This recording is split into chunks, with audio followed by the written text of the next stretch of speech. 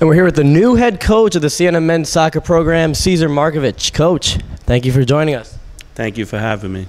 First, just your overall reaction on becoming a Siena Saint.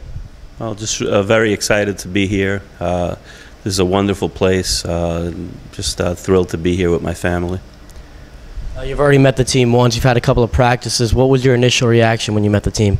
I think it's a good group of guys, a very hard-working group, a good culture of hard work, and some pretty good talent on the team right now.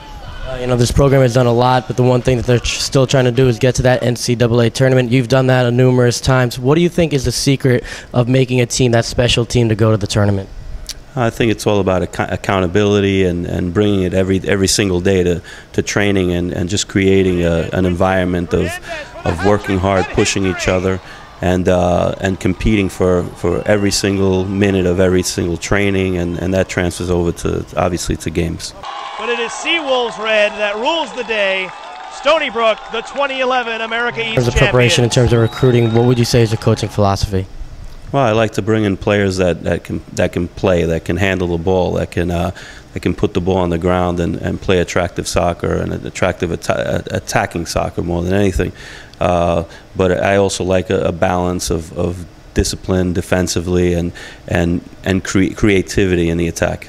You've been in the MAC before, St. Peter's. You've had the job at Stony Brook. I know you've only been here a few weeks, but what makes Siena different than those other schools? Well, I think Siena has a wonderful, close-knit type of community feel to it. It's a beautiful campus. It's a beautiful facilities.